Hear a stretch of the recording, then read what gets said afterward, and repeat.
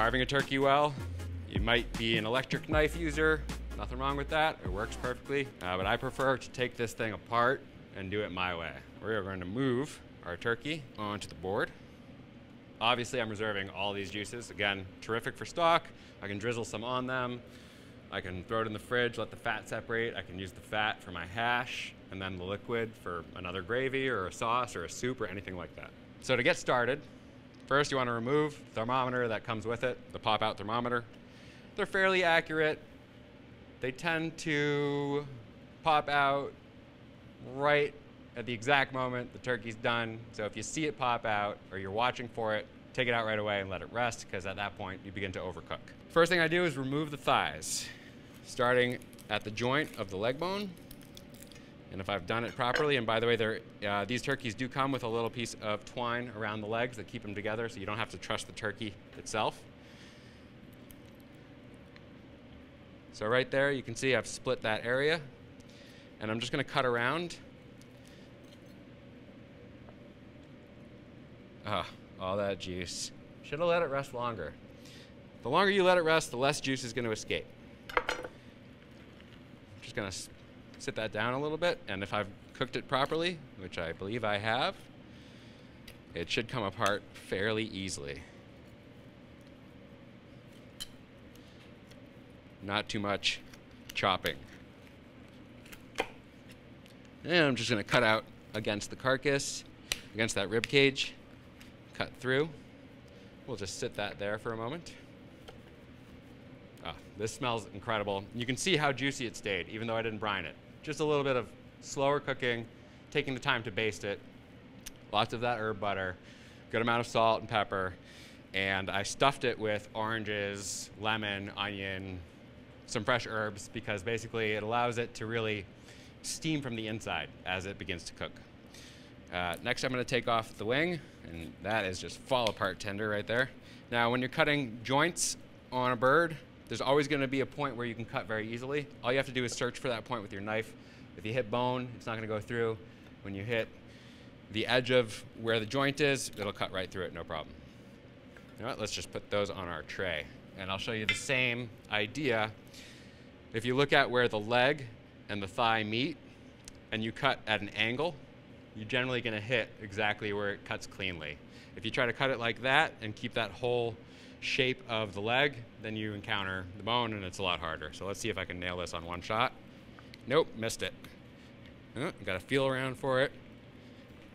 There we go. It's always an easy point. Just got to hunt for it. That's a beautiful leg right there. I'm going to just taste that. All right. That really feels like Thanksgiving. Honestly, this is the first traditional bird I've cooked this season, and I think I was missing it. That tastes like Thanksgiving. That is so good. All right, now for the breast. So, not overly complicated, but basically what you want to do is find where the center of the breastbone goes, and there's two breasts, right? One on each side.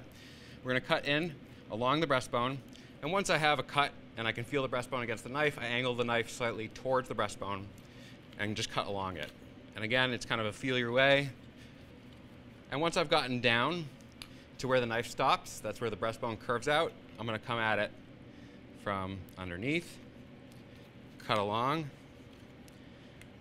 and then basically just use the edge of my knife to slowly pull it away.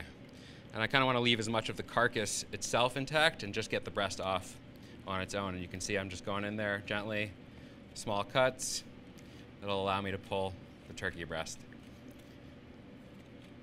away easily and allows me to keep that whole skin intact. And I'm trying to do this so y'all can see it perfectly. I'm gonna come in from this side, same idea. And then once you can peel it away, you're just looking for that point of no resistance or of minimal resistance.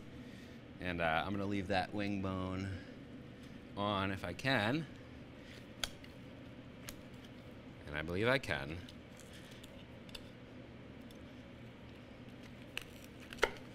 Oh yeah. All right, move that off to the side. So here we have our turkey breast. If you've ever had airline chicken breast, like at an event, they always leave this wing bone on. I just did it for fun, I'm taking it off now. It's kind of a fancy presentation at times. That is a nice wing right there. And now, this allows us to slice our turkey breast without disturbing the skin too much. Have a nice presentation. If you put it on a platter versus carving to order, it's kind of an easy way to do it. So again, medium thin slices, roughly 1/2 inch. Gently does it all the way through. Ooh, that looks good. It's just unbelievably like moist, succulent, juicy. It's incredible. These are such good turkeys.